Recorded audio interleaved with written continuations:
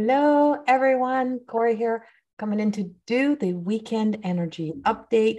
And this one is for the 17th. And we do have we have a new moon coming up for us as well. So we have a new moon that's happening. We have a lot of shifts that I've been talking about in the past few weeks. And I feel like you're really going to start to see those unfold. There's a lot happening in the sky, on the earth, and below the earth. There's a lot of things that are taking place right now. And I want to talk a little bit about those today. And I spoke a little bit about these on my radio show today. So if you have never been to my radio show, you go to News for the Soul Radio. And every third Friday of the month, you can catch me live and you can join in on the phone lines and hopefully get chosen to ask me a question and to ask maybe for a reading, a mini little reading on there. So it's News for the Soul, and just scroll down and you can see all the times when I'm available, but you can also check out my archives as well there.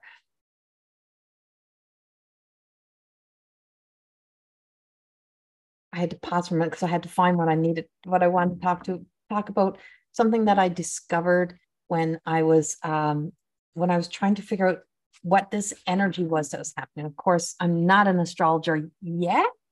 I am going to be starting doing some astrology training to get to know more than what the channels, like, to be able to figure out the things that I channel through, be able to put it in perspective. So, but we do have, so I was having glasses on, I took them off. So we had this thing that I was seeing, but I didn't know what it was. I could see this bright light. Now we do have a new moon coming.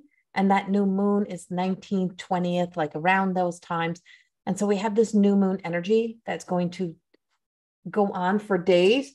Oh, why that just happened. My camera just moved on me, excuse the cat hair all over me. But we do have that new moon that's happening. And that new moon is a shift from the Aquarius energy of the last cycle and moving into a Pisces. And I'm going to talk about that. And I'm going to bring that into the rest of this message that I have as well, because there's some really deep things to this message, because there is some deep healing. But the moon and the shift with this moon truly is about us really starting with the Pisces moon, with the fish, it's that leap of faith, but it's also really accepting ourselves, really that imperfectly perfect. And it's funny because my dear soul sister sent me one of my own cards today that was Gemma. And Gemma is truly about the imperfections of us and accepting that imperfections. And so, but it is kind of coming up everywhere. But I want to read this. Sorry, I'm all over the place. I got this giddy energy happening. You clear the glasses. And I want to read this because I didn't know how to explain this, but there is this, how did it put it? So there's this, it's this where the crescent moon, it's so how the crescent moon meets up with Mercury tomorrow morning on the 18th. So I think that's tomorrow. Yes. So it comes from space.com. I think it was, I've seen this. Yes. So it was on Yahoo News and it was space.com. And it was an article by a Robert Lee. And I want to make sure I give credit where it's due, because this was, I could see this movement happening, but I didn't know what it was.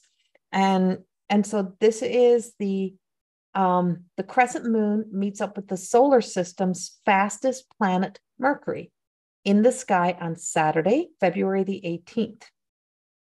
The closest planet to the sun and the smallest planet in the solar system, named after the Roman god of speed and messenger to the gods. Mercury will share the same right ascension with the 28-day old moon in the sky, an arrangement called a conjunction, which would be, in astrology, we have a conjunction that's happening. According to in the sky from New York, the conjunction meets Mercury and the moon will become visible over the horizon to the south when it rises around 6:01 a.m. Eastern Standard Time. The celestial objects will disappear a few hours later at around 3:49 Eastern Standard Time. And so with this, It was the moon will be quite bright with a magnitude of minus 9.1, while Mercury will have a magnitude of minus 0.2, with the minus indicating particularly bright celestial objects. And so I keep seeing, and I've been speaking about this, I just keep seeing this brightness in the sky. And I'm like, this with the solar flares that we just had happen and all the things that are happening, in my language and the way I see it is there has been this re-entering of, and I've been calling this out for so long. And the only way I could put it is it's the ancient of the angelic realm, a council of angelic beings that are returning to Earth that have not had to come this way for a long period of time. Definitely feels like a seraphim type of angel to me. Definitely feels like the angels at the right hand of God consciousness, whatever you want to call it. But that of great virtues, that of the great power of really truly forcing us to look deep into our own souls and at our own value systems, and to look at what we value the most in life. And on my radio show today, and Nicole is the host who owns the radio show, and so Nicole and myself got talking, and we started to have this conversation, and we were talking about this. Oh my God, where's that hair hanging off me? We were talking about ADD moment. We were talking about all these things that has been coming up. And so you can listen to it on the archives of my radio show. It's at the very end. I speak a little bit in the beginning, but it's at the very end that we get into this conversation, and it continues. So the radio show does go over the hour time slot, but we get into the conversation about, what's been happening and how all of these past, insecurities, fears, things you've previously worked on have been coming back, like really coming back and really making you kind of sometimes making us doubt ourselves or feel that sense of unfounded fear coming in. I spoke to my level ones last night about how we shift into like the old brain, like the not true self, and going into that old brain, and the old brain really doesn't think. It's not the fact of thinking with logic. Its whole mission is to go into safety, protect, to take it to, preserve the sense of the old self. And so it's like trying to bring back online. And the way that this came through for me was, I've said to her, I said, the world is upside down. And there's a lot of sabotage that is happening out in the world and making it look like, oh, we don't know what's going on. But there's a lot of sabotage energy. In my yearly predictions, I spoke about the sinister energy and how big this sinister energy is.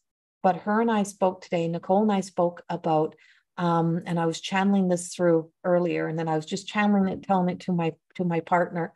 And so we're talking about how, our imperfect human we're not greater than the darkness. We're not even greater than our own darkness, even our addictions and our isms. And when we try to defeat and conquer it on a just with our human alone, it becomes either temporary commitment, like we can either do it on a temporary level, or it's almost impossible feat. But when we allow the divine, when we allow God to work through us, when we allow the light to work through us, when we allow it to ignite within us and to work through us, that the power of the divine, the power of this celestial beings, and the power of the angelic realm, the power of the wise ones and the wisdom, the divine, that of the presence of Mary Magdalene has been so great around me, is that the power of this magical sense of this light it is stronger than the darkness. But the power is, we forget as humans that we can't do it, that we alone can't do it. And when we think we can do it, we're trying to control it, we're trying to make it happen. So whenever we have that happen, and through our thoughts, we're like, I just have to let this go, I just have to release this. No, we have to ask for help. And we need to ask for help from the divine, and asking something greater than ourselves that does exist within us, that does come from within us. And it's within and outside of ourselves, to illuminate, to light up, to feel the essence of these divine virtues, virtuous self that restores the sense of value and worth and dignity, and just it's restoring our integrity and bringing back the threads and the fibers. And I feel like this is what puts us back together on earth eventually here. And so the message was, the world is upside down. And the world has been so upside down. It has been filled with such sabotage that the sabotage is happening everywhere. And it's this sinister energy that has been sabotaging us by creating fear, by creating these false light and making it appear as if it's good light, trying to convince us of things that are not really true. It's taking beautiful people and making them so angry they've become ugly inside and out. It is taking people who have conquered and overcome their fears and their isms and their addictions, and almost bringing in a sense of like drawing people back to their own inner turmoil and their own inner struggles, and bringing that. And it's been like reactivating and triggering this old sense of self that's been trying to get back. And it's trickster energy, and it's huge trickster energy. And through it, the divine has been speaking to us. But when we get so lost in our angst, and we're overstimulated, and we get overstimulated by the world and by too much time on all of these things, we get lost. And so looking into the sense of the false light. And so the message and how it came was, we literally have this power of this imposter energy. I still say it's like a Jezebel energy. It is that is this imposter energy that is sabotaging souls, sabotaging those who have, that are beautiful, bright lights, that are these brilliant lights that bring love and light, and that have worked so hard to build beautiful lives and beautiful relationships, and to be a light. And it's definitely coming after the light workers, definitely after the light workers. And I've been saying this for several years. And those who don't understand what the Jezebel energy really means, I'm telling you, it is great, and it is powerful, but it is not greater than the presence of the divine. And so that of the angelics and the ones who would have, the angelics who would have experienced so many things that kind of was at bay for a long time in the energy. And there's been a disruption. It's been a disruption within the earth, within the core, within Middle Earth. There's been all of this destructive energy, and it's appearing as if it is true light. It's like, oh, look at this, look at that. It's so brilliant. It's like, oh, just applaud this, applaud that. But in the meantime, it's hypnotic, and it's really, truly been sabotaging souls. And the Fae realm keeps coming up with this as well for me. And so, this conjunction, the way that it is, this new moon energy, I just feel like it is bringing about, there's a light in the sky, there's an opening, there is a breaking open within ourselves where the divine is lighting us on fire. We are igniting the passion and the desire to truly start to move beyond the saboteur, to become victorious, to start to see ourselves as with the ability to awaken our inner healers within self, to open up that energy, to awaken your own inner healer, to really truly ask for help, ask for the presence of the divine and that which is around us. And for us that are light, to not to hide, to not to be feeling like we can't speak because we have to be so concerned about what's coming next. This trickster energy, this sinister energy is huge. I showed it in videos back months ago. I even showed a picture that appeared to me, and the sinister exists inside of us all. We all have it, but when it's been able to hide and it can mask itself and it can appear as good, but it's that whole sense of, as we do like soul revival and soul retrieval work, and we do that soul retrieval of picking up the treasures and the best pieces of ourselves. Well, we're being convinced that it's like something is trying to convince us. And it's like that whispering of doubt and fears and insecurities. Be very aware of your own whispers of doubts, insecurities, things that are coming up, old habits that are returning. And just know that it's like catching it. It's like catching it in a web and in a net. And I myself experienced a not so pretty nightmare. I called it last night. And I don't usually have these kind of dreams. And it was not nice and it was not very good. But it became a huge part of my message today. And I could hear the whispers of a familiar voice. And I just could see this person saying, you know, oh, we've just, and it was like being behind some of this. So some of the people who really, truly had good intentions, who started out good, when envy and jealousy get in, when the desire to become somebody, to be greater than everyone else out there, you know, that saying about, you know, selling your soul to be famous or those type of things, it really does exist. And it exists within ourselves. It's what we do within ourselves to really, truly know that we can, you know, we sabotage our own light to be an imposter. So there's a lot of imposter energy and, you know, imposter syndrome that is like active and alive and existing right now. And so it's just having such an impact and such an influence upon the world that has been turned upside down. And so a lot of the things that we're seeing, including one of the biggest sabotage things that happened in the ocean, which we did call that as well, but we didn't know exactly, and how it was, you know, how the government was involved. And it was, and so we have sabotage everywhere. And sabotage is in the psyche of our archetypes. We all have a saboteur that exists.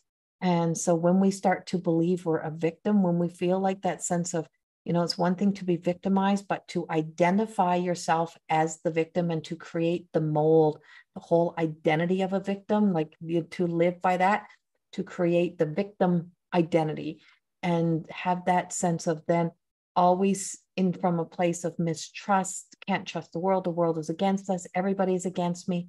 That plays in the mind and it starts to create an identity that then creates a story. And it is time for us to be able to change those stories.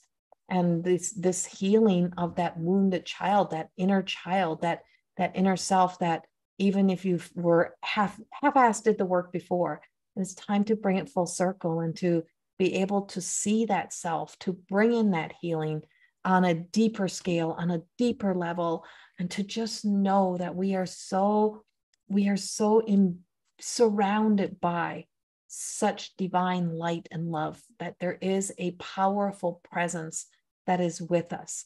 And it's also bringing in the angels of death. So there is an ending of this old energy, this old paradigm energy. Like there's just this big, that's the only word I can find for it. I don't think that's even the word I really wanted to use, but I'm like, give me a word. And so there is that big ending that is coming with this. And I just keep writing since Nicole and I spoke today on the radio show, I just keep writing the word love. And I have not wrote out the word love in such a long time. And really, truly like drawing it out. Love, love, love, love. And so I feel like this conjunction and this moon and all that is happening is like the bringing in our ability as a human to start to understand love on a deeper level. And then the unconditional love. So angelic realm is an unconditional love. It is that of the bestest version of ourself, and that it all exists within us, and that we all have the ability, if we can really truly see ourselves as in, you know, up in the ante on ourselves and on the sense of worth and value, and really moving beyond creating the victim mentality within a collective within it, with society. And I'm like, this is the shadow, the collective of the shadow that's really, truly taken effect. But on the other side of all this, which you don't see, which is harder to see because it's so well hidden, because the sabotage on the souls is so deep, it's happening on such a big level that you're not seeing all the good. There's so many good things that are happening, so many good things that are taking place, so many people that are standing up and letting their light shine, being a bright light. It is just like when you see the sinister energy and the saboteur that is like coming, like the salesman knocking on the door, or like the religion's knocking on the door. And hey, I remember being young and like, turn the lights down, don't let anyone know we're home, and so that we don't have to talk to them. And so it's like when you go to talk to that person, then they keep you talking, and they try to convince you to buy into what they're selling. And you don't have the courage sometimes, or you don't want, or we're too nice sometimes to say no, just no. And so this is exactly what this energy is like. And so this getting into us and getting into our psyche and into our souls and into ourselves and arising this energy is because we didn't stop it at the door, because we tried to hide. We tried to turn our lights down. We went into hiding instead of, which we should have done in the very beginning. We should have turned our lights on brighter, should have turned the lights all the way up. We should never have hid. We should have said no in the very beginning. In the very beginning of when all of this began, we should have put our hand up and said, no, we're not buying it. We're not buying into it. And we're not accepting this. And there's more to the story. And so we didn't. And now there's a shift though. Now the shift's happening. So it's like, turn the light up bright, let them see your home, let them see us shine, let them see the light, and to turn it up all the way up, and just not even answer the door, just yell through it. No, don't walk on my doorstep, don't come up my path, don't come in, and keep those boundaries and keep that energy apart and away from us. So this shift, this energy, and all of this is truly about us being able to really step into being the victor, being the inspiration, being the bright light, and being the love. Where can you be that this weekend? Where can you show up in your world? And where can you truly allow yourself to, show yourself unconditioned love? Be kind, be gentle, less judgment, less criticism, and truly just allow the light to shine this weekend. Much love. If you love these messages, please subscribe. Yeah, it sounds a little bit crazy, but that's okay. There's a lot of this happening. You can also follow me on all of my social media links, and they're all in the link down below. And on my website, you can go to CorrieThorne.com. Much love. Have a beautiful weekend, and I will see you soon. Bye-bye.